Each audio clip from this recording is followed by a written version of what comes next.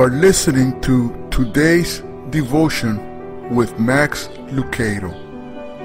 Enjoy and have a glorious day.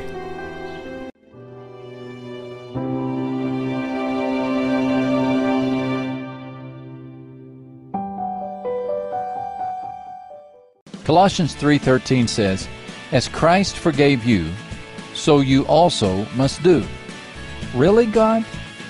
This is Max Lucado. Begin the process of healing. How? Well, keep no list of wrongs. Pray for your antagonists rather than plot against them.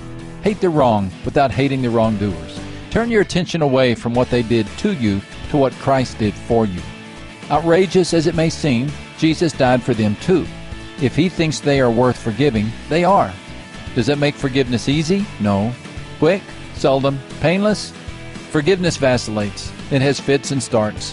Good days and bad. Anger intermingled with love. Irregular mercy. We make progress only to make a wrong turn, step forward and fall back. But it's okay. As long as you're trying to forgive, you're forgiving. It's when you no longer try that bitterness sets in. So keep trying. Keep forgiving. This is Max Lucado.